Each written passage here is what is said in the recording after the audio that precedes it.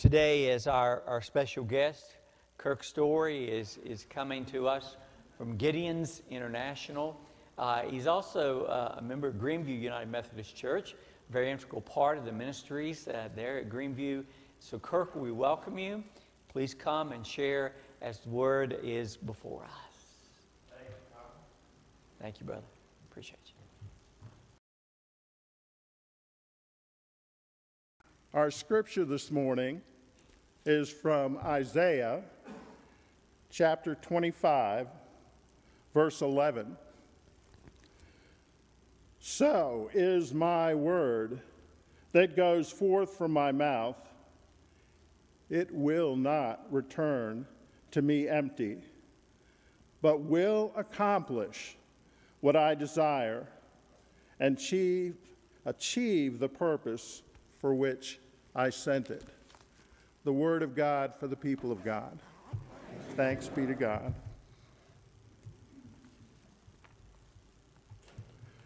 Richard sat on his steel bunk bed in his jail cell, rolling another cigarette using a page torn from that little Bible that somebody had given him. Richard Taylor had grown up in South Wales in the British Isles. His father was an alcoholic, and his parents divorced when he was 10 years old. He became involved with drugs and began stealing to support his drug habit, stealing first from his father, then from neighbors and local businesses. His teenage years were all about drugs and stealing.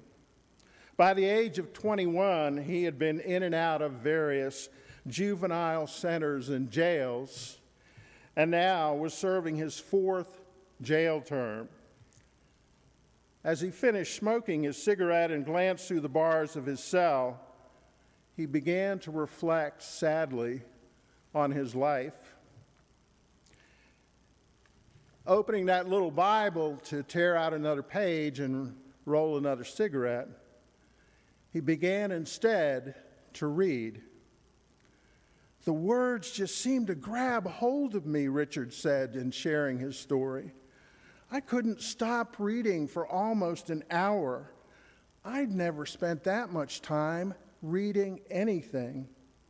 And I began to read more every day. And then I actually started attending the church services at the prison. And then one Sunday, the sermon about God's love and grace and forgiveness just brought me to my knees. That Sunday, I confessed my sinful nature and asked Jesus Christ to be my Lord and my Savior. And folks, we know what Jesus' answer was, don't we?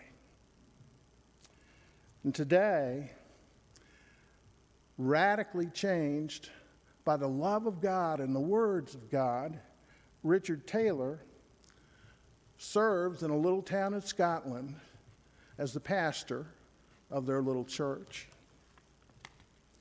Gideons International is a non-denominational association of born-again Christian business and professional men dedicated to fulfilling God's great commission. In Matthew 28, that commissioned every one of us to go forth and spread the word of God. And as members of local churches, we go out and visit to share with you the wonderful stories of how God is working through Gideons around the world and through the Word of God. Since 1898, the Gideons have worked to fulfill God's great commandment, and today there are organized Gideon chapters in 200 countries, and Bibles are distributed in 102 languages.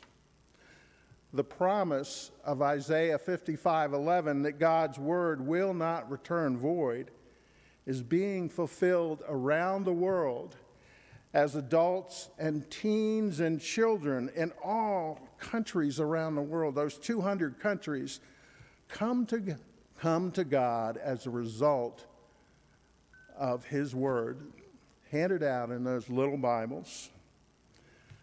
Most of us know the focal point of the Gideon ministry, and it's the distribution of Bibles in hospitals, hotels, jails, prisons, colleges, universities, to our military, our police, our fire departments.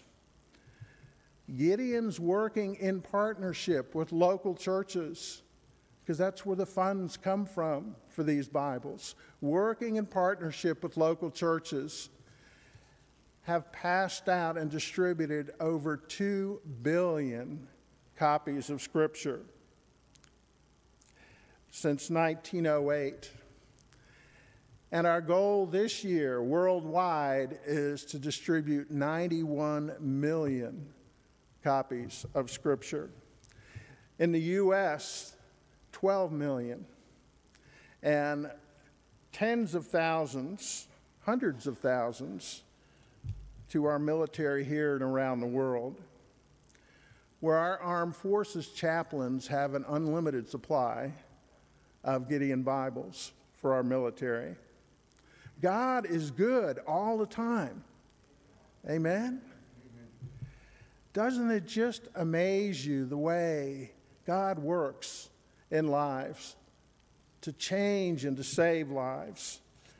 And such a work occurred in the life of a young man named Joseph Sharp in North Carolina. Joseph had grown up in a Christian home, attended college, but under the influence of a liberal atmosphere there at the college, began to adopt that philosophy that's too frequent today, that it's okay to believe whatever you want. And it doesn't take long when you start believing that way to be headed down a very slippery slope. And Joseph started drinking, started doing drugs, ended up dropping out of college, and sliding even further down that slippery slope, added a life of crime to his self-serving life of thrills. A large drug dealer actually began using Joseph as one of his enforcers. Joseph stole and robbed, including stealing Gideon Bibles from every hotel or motel room where he stayed, and then getting a good laugh of having them sitting on his bookshelf next to his books on the occult and witchcraft. But the thrills wore off, and the fear set in. Fear of arrest and imprisonment, of death at the hands of other gang members. Carrying 2 guns at all times, even tying a gun to his hand while he slept. His life became a life of fear and terror, sickness and sorrow, shame. And he didn't see any way out, to the point he was beginning to think about suicide.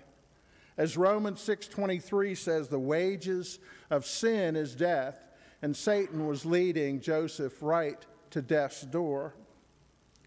Then one Sunday, he's out driving through Charlotte, North Carolina, hungover, feeling hopeless, totally helpless, when he stopped at a red light across from a church which was just letting out.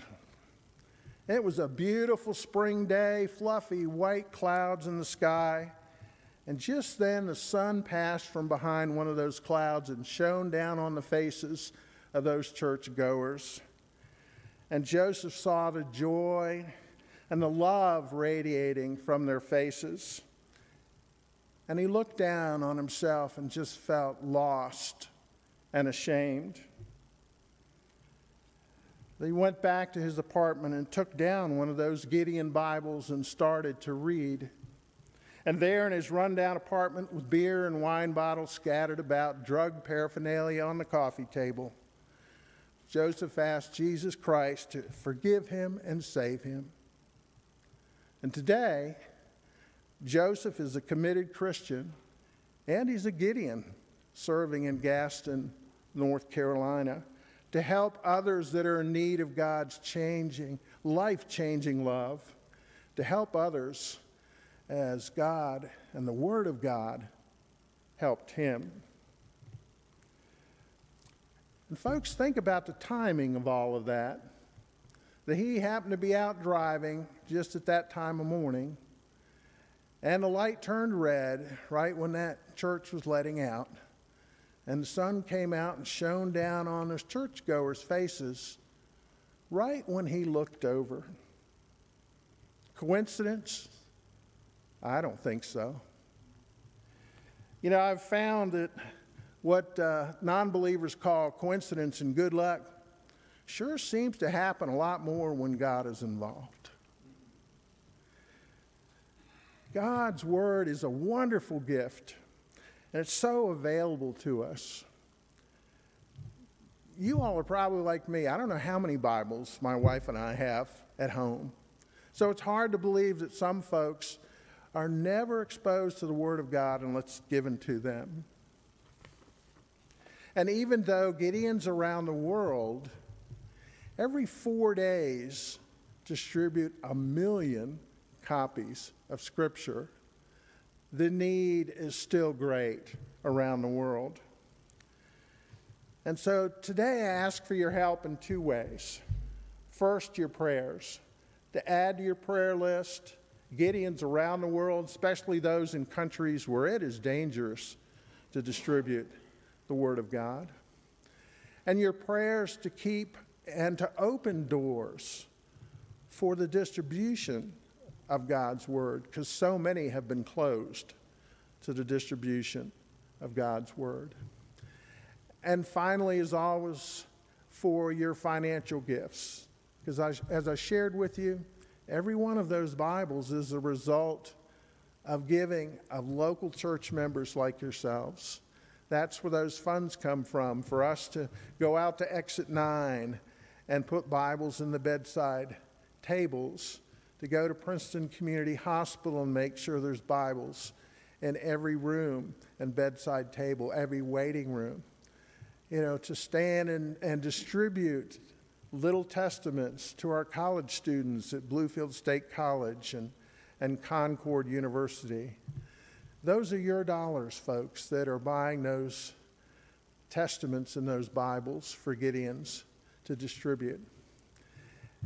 And I am glad to be here as one of our first occasions to speak since COVID. We're just starting getting back and out in churches and speaking. And one reason I'm very glad to be here is we got the largest gift we've ever got on a Sunday from First United Methodist Church. Kind of blew us away. And we really need the help to get back and start getting out and distributing those Bibles. I imagine there's quite a few bedside tables that, you know, I hope that folks that don't have a Bible take them with them. But that means we've got some bedside tables we need to fill up. And so appreciate your support. Appreciate the chance to be here this morning and see old friends, to share special music with you, and most of all, to talk about and share the amazing ways that God's working through His Word to save lives around the world. Amen? And thank you.